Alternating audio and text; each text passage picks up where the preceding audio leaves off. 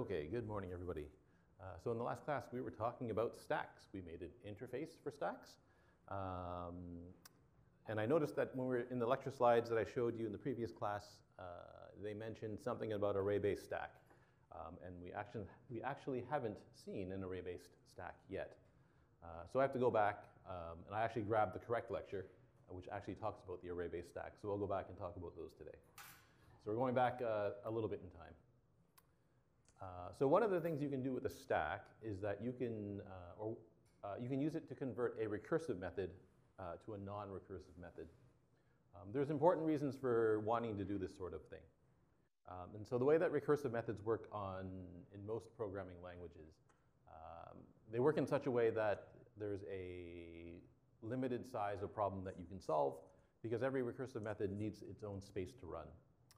So if you try to solve a very large problem, you eventually run out of space or enough memory to run the method. It's often advantageous to convert the recursive method to an iterative one. Now, the key to doing this lies in understanding how recursive functions or methods work. Okay, so here's a silly little recursive method. You would never write this method, probably, in real life. This simply computes x raised to the power 10, right? 10 raised to the power n, sorry. Right? So this computes like 1, 10, 100, 1,000, and so on and so on and so forth, right, for some appropriate value of n. And it's implemented recursively, which you would never do. Right? Okay, so the way this works is we have a base case. Right? So if n is 0, we know the answer is 1. Right? If n is any other value, so any other non-negative value, you can simply compute the result as 10 times the next lower power of n, right? Or times 10 raised to the next lower power of n, right? And so we know how to compute 10 to the n. We just call our method here. So to compute the next lower power of n, well, we can recursively call the method with n minus 1. So when you run this method, what actually happens in memory is the following. So I'm going to call it with the argument 3. So I want to compute 1,000. So somewhere in the main method, we call the power of 10 method. So this method shows up somewhere in memory. Right? What memory do you need to compute power of 10? So the variables that show up in memory are all the variables that show up in the method itself, including the parameters. So the parameter n, it needs space in memory. The value result, or the variable result, needs space in memory. If you have any other variables or parameters in the method, they would need space in memory. So they all show up over here with the power of 10 method. And so in power of 10, the value of n is 3. We're not in the base case. And so we end up in the recursive call, where the result is 10 times power of 10, 2, right? Or 10 times 100. Okay, so when you call the recursive method, guess what happens? Another version of the method shows up somewhere in memory. This time, this version of power of 10 runs with a value of n equals to 2, which is not a base case. So we end up in another recursive call. In the recursive call, another version of power of 10 shows up in memory. Right? So the third version of power of 10 now shows up. We have n equal to 1, right? Which is not the base case. So yet another version of power of 10 shows up in memory. Right? We now end up with n equals 0, which is the base case, and we now know the answer. Right? So we now can set result. The result is 1. Right? And so notice that to compute the power of 10 raised to the power of 3, we actually needed 4 instances of the power of 10 method. And this is exactly how recursion works, at least in the C-like languages. Right? Every version of the method or function shows up, requires its own little chunk of memory. Right? Each recursive call results in a new instance of the method running. Okay, so once we have the value 1, we can now return that value back to its caller, which was the previous version of power of 10. So the 1 goes back to the result, right? And now this method is done, right? It's returned its result, so whatever memory and other resources this method was using up can now go away. Right? So that method now goes away, right? We have the result of 10 here now. So this 10 can go back to the caller. So there it goes, right? Once the value gets returned, this version of power of 10 can go away, right? And we now have the result of 100. That result can then be returned back to the caller. So there it goes, right? And then the second version of power of 10 can go away, right? We've now computed the result of 1,000, which can now be returned back to the caller, right? And now that this method is done and returned its value, it can go away, right? And so notice what the calls to power of 10 look like, right? They look like a stack, right? Where the top of the stack is actually at the bottom, right? So we push 4 instances of power of 10 onto a stack, and as they finish their work, they get popped off the stack from the bottom, right? Like that. Right? And so the fact that the methods look like they are being pushed onto some kind of stack is in fact how it actually works on your computer. They get pushed onto what's called the call stack. Right? So your Java virtual machine, when it calls a recursive method, has a call stack in it. Right? Every time you call a method, that method gets pushed onto the call stack. Every time the method finishes, it gets popped off the call stack. And so the reason why you are limited in solving, you're limited in the size of the problems that you can solve using recursion is that the memory that's reserved for the call stack is relatively small. Right? Even if your computer has 8 gigabytes of memory on it, the call stack in the virtual machine is much, much smaller than that. So there's a limited number of concurrent running methods that you can have at any one time. So if you don't have access, so if the call stack has a relatively small amount of memory, you want to solve a large problem, then what you want to do is you want to exploit the fact that your computer has much more memory and use that memory to actually do the computation. So what you have to do is you create your own stack class and you simulate what the virtual machine is doing. Right? So whatever information we're pushing onto the call stack, we have to sort of simulate that using our own stack. Right? So in general, this isn't so easy to do, but in this particular case, it's not so bad. Okay, so in power of 10, what do you need to do every time a recursive call returns? Right? So if you go back and look at the actual implementation of the method, right? So when it returns, we're storing some value of power of 10.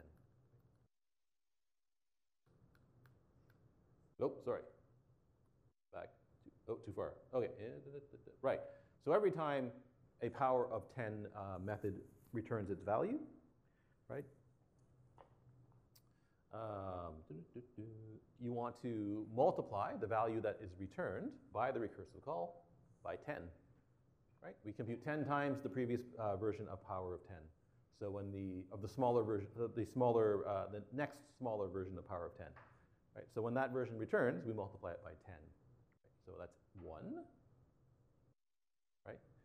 So if we want to simulate what the Java virtual machine is doing during each recursive call, right, we can remember how many times do we need to multiply by 10. Right? How do you do that?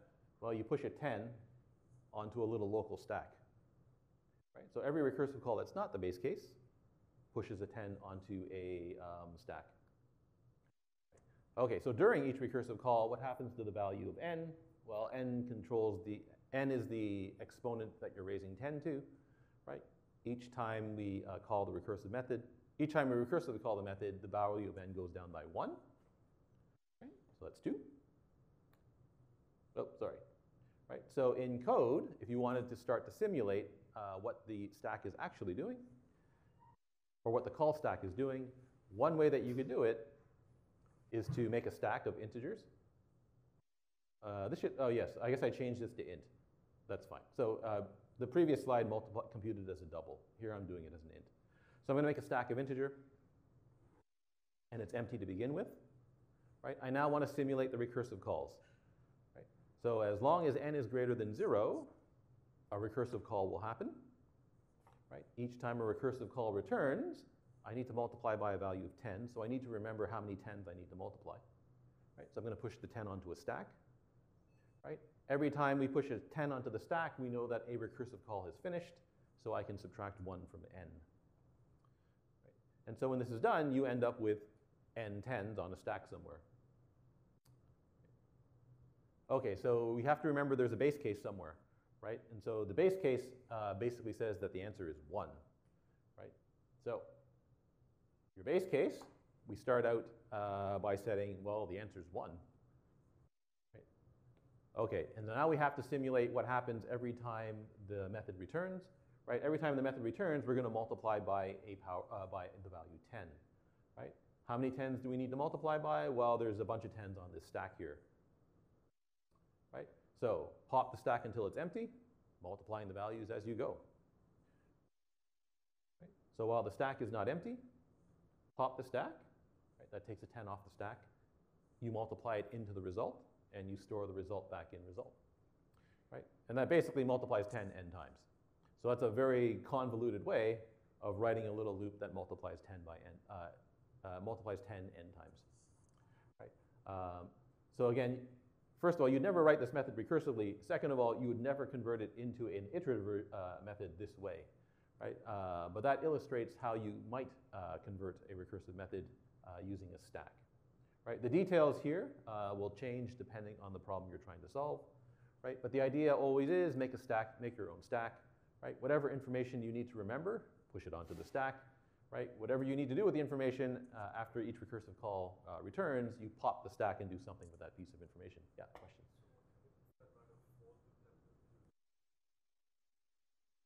Yeah, I mean, that's the obvious way to solve the problem, right? But that doesn't help you solve a recursive problem in general. Oh, yeah, yeah, so while loop, so sure, you could write yes, you could write a for loop, right? Because you know there's, you know how, you can ask the stack how many elements are on the stack. Yeah.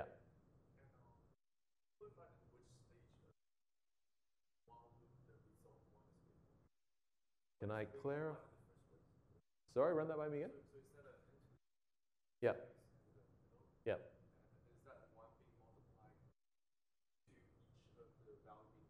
Yeah, we start with 1, right? So our result is 1.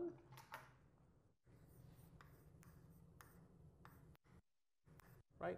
And then inside the loop, we're popping the stack, right? So inside the loop, so imagine the loop runs 3 times. So result 1 times pop the stack, so it's 10, right? Next time through the loop. So we know that's 10, right? So multiply by 10 again. You pop the stack, right? Next time through the loop. 100 times 10, and so on and so on and so on. Right? You're literally multiplying 10 n times.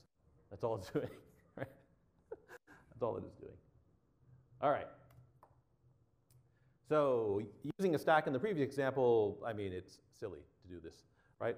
But it illustrates the basic idea of using a stack to convert a recursive method to an iterative method. Is there another? Oh, this says there's another example. There's not. But you can make up more examples here, right? They get, in general, it's not as easy as what I just showed you how to do, right? The principle is the same, but figuring out exactly what information you need to store on the stack and how to manipulate that information becomes quite a bit harder. You might see more of this in your data structures course. Okay, so remember how our list version of the stack works, right? When you push an element onto the stack, it looks like adding an element to the end of the list. When you pop an element off the stack, it looks like removing the last element from the list, right? And so instead of using a list, you could implement a stack using a plain old array. Now remember what the limitation of arrays are in the Java language, right? Arrays always have a fixed size, right? Furthermore, so they always have a fixed size. So if you make array size 5, they always have 5 elements in it, right? We want our stack to have a variable number of elements, right? It might have fewer than 5, it might have more than 5, right?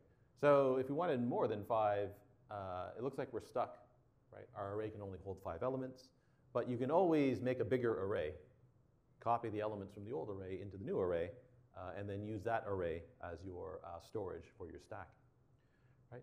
To deal with the case where you have a smaller number of elements than the size of your array, you can simply remember how many elements are in the stack, right? And then not use the extra elements in the array. So to do this, using an array, basically we need to keep track of which element of the array represents the current top of the stack, or equivalently, how many elements are in the array.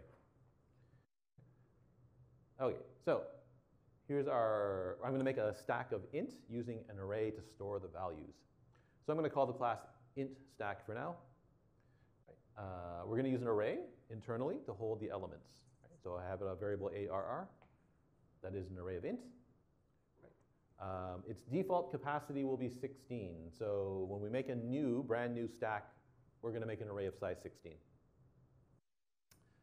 We're going to remember where is the top element of the stack in the array. Right? Remember, we're adding the element to the end of the array each time. So we're going to start with a top index of -1, which is not a valid index, but that indicates to us that the stack is empty. Right? So to make an empty stack, we need a constructor. Right? What does the constructor do? The constructor always sets the value of its fields, of the object's fields. So we make a new array of that size. Right? So new int stack default capacity. We have an empty stack, so we set the top index to -1 in this case. Right? Remember, that's the index of the element that represents the top of the stack. Okay, so there's your picture of a brand new empty array in Java. Right? So in Java, when you make a new array, all the elements get set to 0. Right? Our top index is -1. Right? No elements in the stack. Okay, so push a value onto the stack, assuming you have space in the array. Right? All you have to do, right? So when I push an element onto the stack, I want to start filling in the stack at element 0. Right? So all I do is add 1 to top index. Right? So top index becomes 0. And then I simply set the array at the top index. Right? So if I push a 7 onto the stack, right, we add 1 to top index, so top index becomes 0. Right? I set the element of the array at index 0 to the element that we pushed onto the stack. Okay? So it's 7. You push -5, add 1 to top index, so it becomes 1. Right? Go into index 1 of the array, set the value to -5. Okay, what about popping a value from the stack? So the blue square always shows you where the top of the stack is. Right? So to pop the value from the top of the stack, I need to return that value back to the caller. Right? And then I need to move the top index down by 1. But that's all easy to do. Right? So to get the value sitting in the array at the current top index, right? Now decrease top index by 1, and then return the value that we remembered in step 1. Right? For an array, if you're making a stack of primitive values, right, you don't care about overwriting the old top of stack. Right? There's no reason for me to set this to 0 or any other value. Right? Because I'm going to remember where the top of the stack is anyway. So there's no point to overwriting that value. Right, so to pop this top of the stack, we're going to return the -5 back to the caller. Right? We're going to decrease top index by 1, so it now becomes 0. Okay, so that's the implementation of pop in code. It's very straightforward. Right? Grab the element at the current top of the stack, decrease the top index, right? Return the element that we remembered in the previous step. Of course, you can't pop an empty stack. Right? How do we know if the stack is empty? Well, the top index is -1. Right? So if we try to pop an empty stack, in this case, we throw an exception. Right? Okay, so suppose you start to push a bunch more elements onto the stack, and we end up with a stack that has 15 elements in it. Our array has storage for 16 elements, right? So we're allowed to push in 1 more element onto the stack. Right? So this is the state of the stack. Once you can safely do 1 more push, right? So our index is 14. The size of the array is 16. Right? So to push, right, we know we can safely push onto the stack as long as the top index, right, is strictly less than the length of the array -1. So in this case, strictly less than 15, right? 1 minus the length of the array. Right? So if that's the case, well, we can just add the element to the array. Right? So add 1 to the top index, right? Set the element at the top index to the pushed value. Okay, so now what happens if this condition is not true? Right? So if that condition is not true, we know that the array is full. So you have a couple of choices at this point. you can either, if you have a fixed size stack, then you can simply refuse to push the element onto the stack. You can either throw an exception indicating the stack is full. You could change the return value here to Boolean and return false, indicating that there's no more room in the array, in the stack, sorry, right? But if you want a variable size stack, then what you need to do is you need to make a bigger array, copy the elements from the old array into the new array, and then tell your stack object that it now has a new array. Right? So if you run out of capacity in the current array, you simply make a new array, right? That's bigger than the existing array. Right? How much bigger? Whatever. We're going to double the size of the array. Right? Copy the old array into the new array. So it looks like we're going to use a loop. Right? Adjust our field inside our stack object so that the stack knows it has a new array. And then go ahead and just do the regular push the element onto the stack. Did I tell you about the capacity? Oh, right. Okay, so if we run out of space in the stack, make a new array. Right? We're going to double the length of the existing array. So I'm going to make a new array of int, right? And its length will be the old array length times 2. Right? So it turns out in this step here, you want to multiply the size of the array by a value that's greater than 1. Right? You multiply by 1, it's the same size. Right? Multiply by less than 1, it gets smaller. Right? So you want to multiply by a value that's greater than 1. Right? What you don't want to do is you don't want to add one extra element, one extra space in the array, or 2 extra spaces in the array, right? Or some constant number of spaces in the array. Right? If you add a constant number of spaces in the array and you analyze the complexity of push, you'll realize that pushing an element onto the array now has worst case complexity of big O n squared. Right? It turns out that if you multiply the array by some value that's greater than 1, and you analyze that complexity, then on average, the complexity of push becomes O1. Right? But that's a topic for probably 365, your algorithms course. Right? So we're multiplying by 2 here. You'll have to take my word for it for the time being that this allows us to have an average case complexity of big O1, right? Constant time. Okay, so we've made a bigger array. I have to copy the old elements into the new array. So a little loop, right? It loops over the existing original array. Right? For every element in the original array, we grab its value, copy it into the new array, right? And then we tell the stack, you've now got a new array, right? So this ARR now becomes new ARR, right? And now we need to push the element onto the top of the stack. And so you can recursively call push in this case, right? So when you recursively call push, right? You call push once again, pushing the element onto the stack. We now fall into the this case up here, right? We've made a bigger array. So the top index is definitely less than the length minus 1, right? So we go ahead and adjust the top index and add the element to the array. Right? The else part guards the recursive call, so we don't recursively call ourselves again.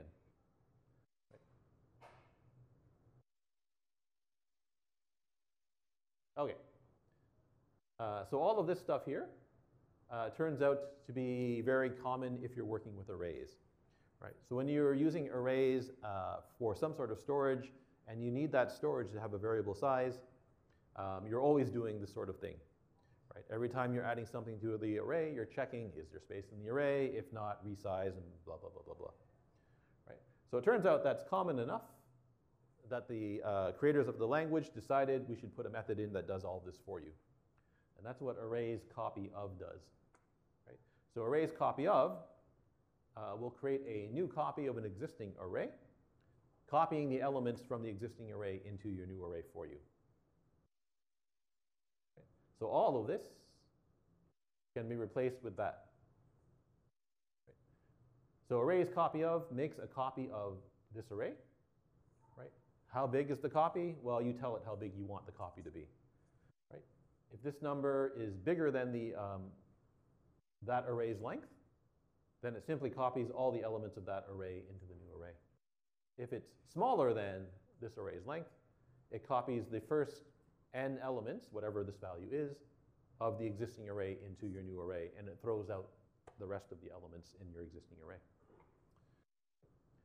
And so that's much easier to do, right? And then go ahead and now tell the stack that it's got a new array and that it needs to push an element onto the stack still. Right? And so there's a stack-based array implementation. It's not that much, so it's harder to implement than using a simple list, right? But that's because the list does all the stuff for you, right? When you add something to an array-based list, it's effectively doing something like this, right? I guess something like this followed by this, right? So if you have an array-based list, it's going to check, is there room in the array that the list is using to hold its elements? If there is, it just adds it to the end, right? If there isn't, it makes a new array, copies the elements from the old array into the new array, and then adds the elements to the end of the new array. Oh, okay, so there's an array-based list. Any questions on how that works? Yes? Sorry, hang on.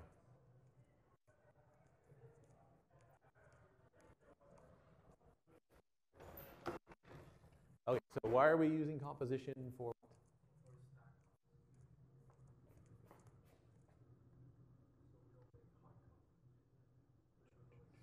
Okay, so I think you're getting confused with composition. Number one, this is a, so there's a few issues going on here. Okay, so number one, our stack is a composition of an array, right? So that's true. You know it's true because there's no method that ever returns ARR, right? So that variable ARR is never exposed outside of our class, right? No one has access to that. None of the methods return ARR. None of them take in an array and try to copy it by setting this ARR equals something, right? So for sure, this is a composition of an array, right? If you think of a stack as being a collection of elements, right? Here our elements are of type int, and so those are primitive values. So there is no class relationship in this case, right? Our stack has no relationship to, there is no class called int, right? So there is no class relationship going on here as far as the elements are concerned. That changes if that is not an array of int. If it's an array of something else, some non-primitive type, then there's a relationship between the stack and the element type. But this is a composition of an array.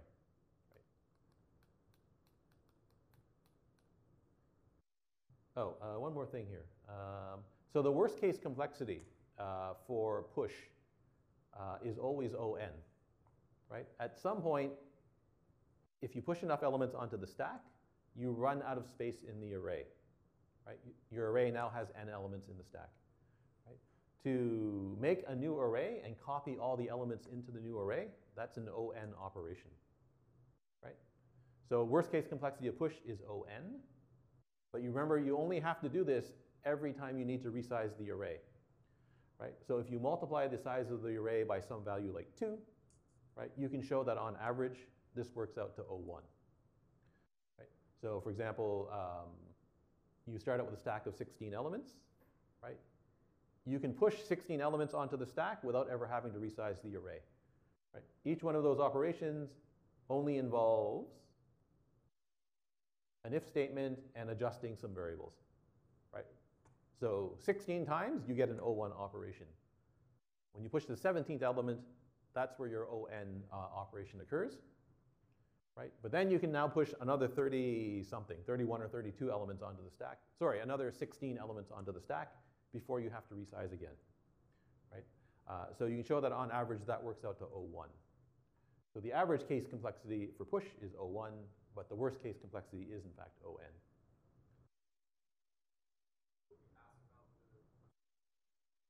Sure you will. Absolutely, absolutely you will. Or you could be. If you look at the old exams, they all ask you these things.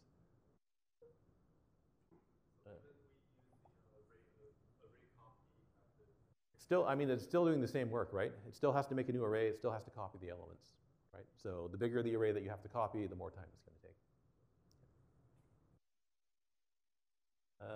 I now have to, oh, here we go. All right. So I guess the question is, so the same is true with the array, with the list-based stack, right? We used an array-based list in that class when we used a list to implement the stack, right? It has the same problem. When you run out of space in the list to store the elements, it has to resize the underlying array. So with the list-based stack, its worst case complexity for push is also O(n). Everything else is O1, right? Popping in an element just removes an element from the end of the list or the array. So that's always O1. So I guess the question now is can you guarantee O1 complexity for push? And the answer is yes. But you have to be a little bit more clever in how you implement the stack. And so this is where this linked sequence of nodes business comes in. Okay, so as I just said, pop is always in O1 for our current stacks. Push, worst case complexity is in O(n) because you have to resize the array. Right. If I want guaranteed O1 complexity for the push operation, you have to change how you store your elements. Okay, so what we're going to do is we're going to create this thing called a node, right? And many data structures that represent a collection of stuff, you can implement using nodes. Right? We're probably not going to get to linked list this year. Well, we might, but I don't think we're going to. We might get to linked list this year. So if we do, you'll see another example of a data structure that uses a linked sequence of nodes. In SYS 235, you'll implement trees. You might have done some tree stuff in 203 or 204, I think.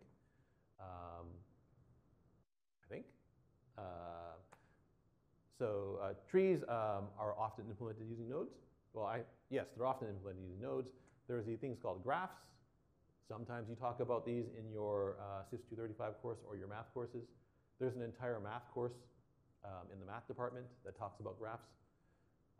In your algorithms course, you may or may not see a little bit of them.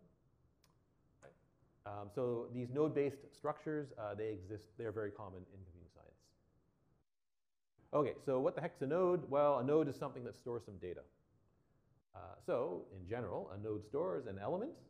Right? So it actually stores the element in Java if you have primitive type elements. So if you have an int or a double or a float, right, we're going to actually store that value in the node itself. If you have a node that wants to store an object, it doesn't store the object, it stores a reference to the object. Right? And then the node also stores one or more other pieces of information. Right? For our case, we're going to store a link to the next node in the sequence. Right? In a tree, you would store a link to, you would store 0 or more links to however many nodes are below the node in the tree. So these nodes, these other nodes, or these references to these other nodes are often called links. So in a stack, it's just a linear collection of elements, right? There's a top element, then there's the element underneath it, then there's the element underneath it, and so on and so on and so on. Right? So the elements are arranged in a sequence starting from the top element. Right? Every element connected to the next element. Right?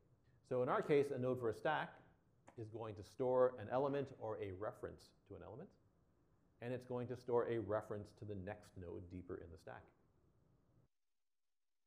Right? So here's a picture of a node right there. Right? So conceptually, we're going to store the element in the node. This is a string. Right? We're not actually going to store the string object in the node. We're going to store a reference to the string. Right? This stack has one element on the stack, one string on the stack. So the next element in the sequence, well, there is no next element in the sequence. And so we're going to store the value null for the next node in the sequence. Right? So that A there, that's your element. Right? The arrow and the value null in this case is the link. Right? So when you push an element onto the stack, I want to push a B onto the stack. What do we need to do in this linked, in this sequence of nodes? Well, I need to make another node, right? Because I need to store another element. So we make another element. We make a new node, right? And we store the value B, or you store a reference to the string B in the node, right? So now what do you want to do? I want to hook this node up to the A, right? I know what node this is, right? I'm going to keep track of where the current top node is.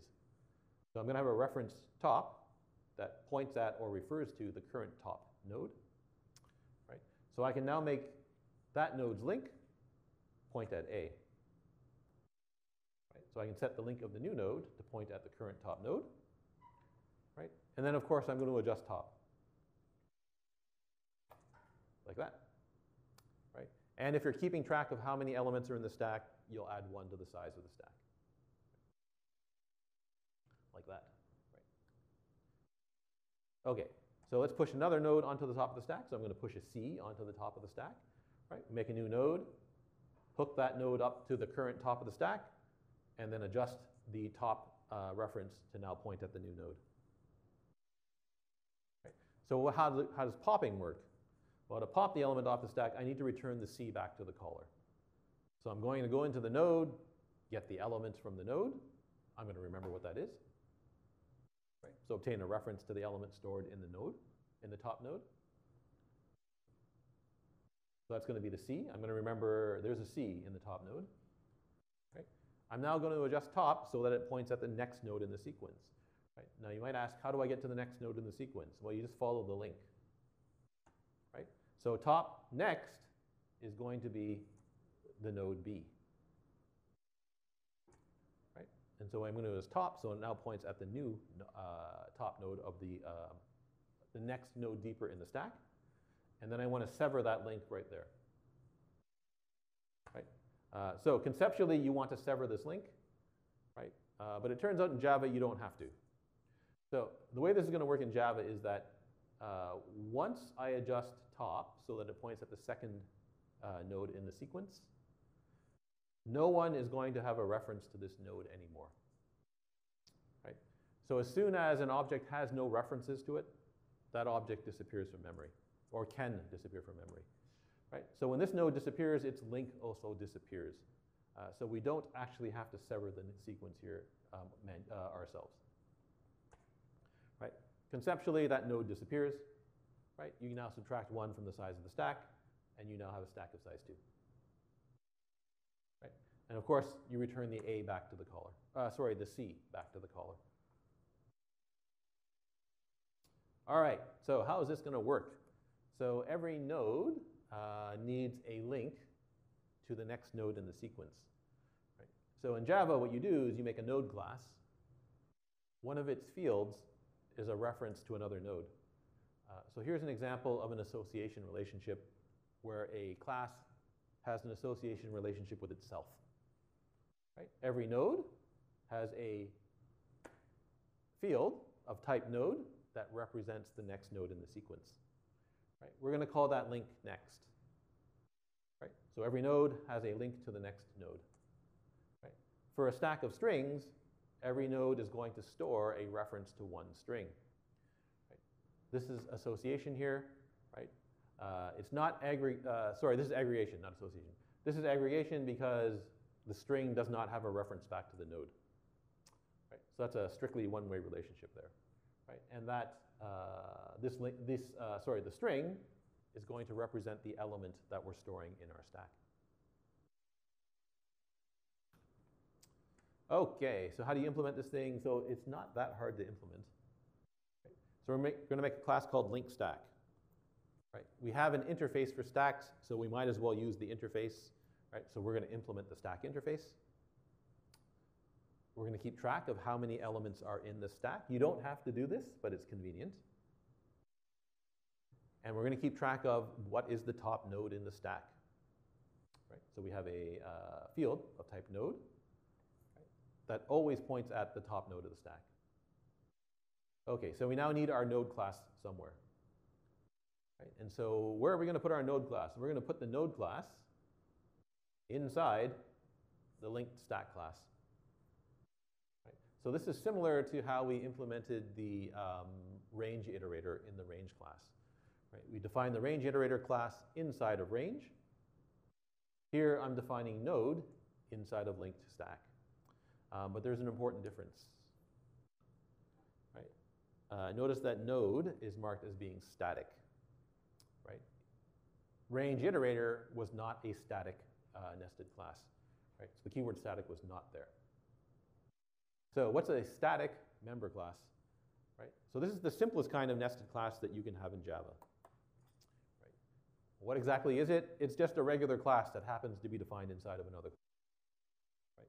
So in other words, this class node is just another class. Right? There's nothing special about it. Oh, I guess we should talk about what's inside of a node. So inside of a node, there is a reference to a string. We're calling it elem. And there's a reference to the next node in the sequence. We're just calling it next. Right? Here I've left the access type as package private. Right? You can make it private here. There's no problem making it private. It makes it a little inconvenient if you are debugging or testing, because you can't get access to this field directly. The constructor simply sets this elem to the string elem, and it simply sets this next to the node next. Okay, so our node class is a static member class or a static nested class. They both mean the same thing. Right? It's just an ordinary class that happens to be inside of another class. Right? Now remember, range iterator was an inner class. Right? So inner classes have access to the fields of the class that they were defined in. So range iterator had access to the fields of range. That's not true with a static nested class. Right? So a static member class does not have access to the private members of the enclosing class. So node cannot see the private fields of linked stack. So any individual node has no idea how many elements are in the stack. Right? Similarly, any individual node does not know what the top node of the stack is. Okay, so for an inner class, right, objects of the inner class can only exist if there's also an object of the enclosing class. Right? So a range iterator only exists if there's a range. That's not true for static member classes. You can have a node that exists without a stack. Right? So node objects can exist without belonging to any linked stack object. That's important because we're going to need to make a bunch of nodes. Right? And we're not going to want to make, we're not going to want to say, hey, this node belongs to this stack every time. All right, so how does the constructor work? Okay, so our constructor sets the size of the stack to 0, no elements in the stack, and it sets this dot top to null, right? And this is new. We haven't done this before, right? So why does it set this top to null? Right? So the question is, so why are we setting it to null? So you could make a new node if you really wanted to, right? So you could call the node constructor, right? The question is what the heck do you pass in for the element for an empty stack, right? No, I don't know, right? What do you push in for next for an empty stack? So for next, you're definitely going to pass in null. There is no next element. Right? But we want the case for the empty stack that there be no top node.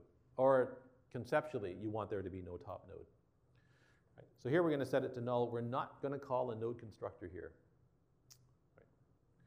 For the size, we're keeping track of the size of the stack, so I can simply return this dot size. Right? How does pushing an element onto the stack work? Well, I'm going to make a new node. Right? That's easy. You just call the node constructor. So there's our new node B. I want to set the node's next link so that it points at the current top node. That's also easy, right? We can access the next field in the node, right? And we can make it point at or refer to the current top node because we also know what that is. Right?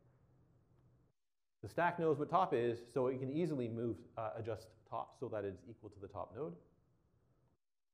Right? And of course, the stack knows how big it is, so it can always add 1 to itself, to its own size. So push is trivial, right? Make a new node. We're going to store the element in the node. So here we're going to call the constructor to store the element for us, right? And instead of setting the link manually ourselves, I'm going to ask the constructor to say that this new node, its next element is the current top node of the stack. So that takes care of steps 1 and 2. 1 and 2? Yeah, 1 and 2, that's right. 1 and 2?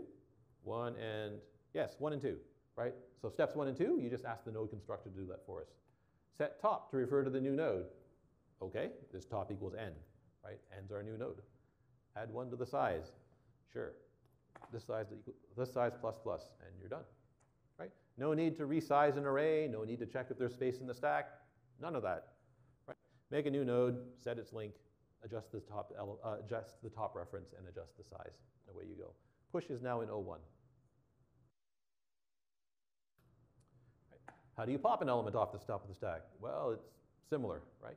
Grab the element in the top of the node, in the top node, right? So that's this dot top dot elem, right?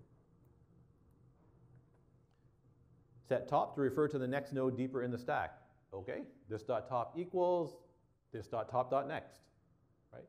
So this top points at this node here, right? So this top dot next is this link here, which is just a reference to the next node B. Right? So that does that. Subtract 1 from the size. Okay, this size minus minus. Right? Return the reference to the element that was stored in the old node. No problem. Right? So grab a reference to the current element stored in the top node, to the element stored in the current top node. So the current top node is this dot top. Its element is just elem. So I'm going to remember what that string is. Right? Make top point at the new top node. So the new top node is this dot top dot next. Right? That's the next node in the sequence. Right? So I can just write this top equals this dot top dot next. Right? Subtract 1 from the size. Okay. Right? Return the popped element. Sure. Return popped. Right? Do a little bit of error checking. Right? If the stack is empty, well, I can't pop an empty stack. Right? And that's it. So pop is also in O1. Right? All we're doing is we're assigning 1, 2, 3 variables and returning a value. Right? So there's nothing there that depends on the size of the stack. So that was, I mean, once you get your head wrapped around the fact that every node has a reference to another node or the next node, this sort of stuff, it should be obvious how these methods are being implemented. All right. Now, with an array or with a list, if for some reason you wanted to look at every element in the stack, it's easy, right? You just loop over the array or the list. But now we have a linked sequence of nodes. And so there's no way that I can just go to the middle node in one step. Right? So if I want to iterate over a sequence of nodes, and this turns out to be a very common operation when you're working with these linked sequences, the idea is you start at one node and you just follow the links to get to the next nodes. Right? So observe at the end of the sequence, we know where the end of the sequence is, right? You eventually end up at a node that's null. So you simply start at some node in the sequence, you just follow the next link to get to the next node. Eventually you hit a null node and you know you're done. Right? So if you want to iterate over a sequence of nodes, it's always the same pattern. Right? You make a little node variable n. Now remember, this is a reference to a node, right? It's not the node object itself. So you make a reference to a node, right? And you pick whatever node you want to start from. Usually in a stack, you're going to start at the top node. Right? Now remember, in an empty stack, the top node is null. So you don't want to do anything. You don't want the loop to run if the stack is empty. So as long as the node you have is not null, do whatever you want to with the node n inside the loop. Right? At the end of the loop, go to the next node. Right? So n equals n dot next sets n so that it now refers to the next node in the sequence. Right? Don't forget, when you exit the loop at the bottom here, right, you exited the loop when n was null. So whatever you do, don't try to use n here for something. Right? If you do, you'll get a null pointer exception. Right? N is not valid after this. N does not have a valid reference once this loop is over. Right? So start at the top node. There's an n. Right? Is n null? No, it points at a node. Okay, do something with n. And then follow the next link. Right? So that moves us to the next node. Right? Is n null? No, it points at a node. So do something with this node, follow the next link. Right? Is n null? No, it points at this node here. Do something with this node, follow the link. Oh, n's now null, we're done. Right? And that's it. So if I want to generate the string representation of a stack, I have to follow the sequence of nodes, right? I wanted the top element, then the second element, then the third element, and then the bottom element, right? So start at the top of the stack. Here I'm using string builder. You can just use string if you want to here for the purposes of this course. String builder is the mutable version of string in Java. Right, so start at the top node. As long as the node n is not null, right, I've got an element in the stack. So I'm going to append a new line character to the string. Then I'm going to append the string representation of the element. And then I'm going to go to the next node in the sequence. Right? If there's another node, I'm going to append a new line character followed by the string representation of the element, and so on and so on and so forth. Right? Eventually, we get to the end of we get to the last node, process the last node, and then I can return the string representation of the string builder, and that gives you your return string. Oh, wait, we're out of time. I have to stop there, and we'll finish this lecture off in the next class.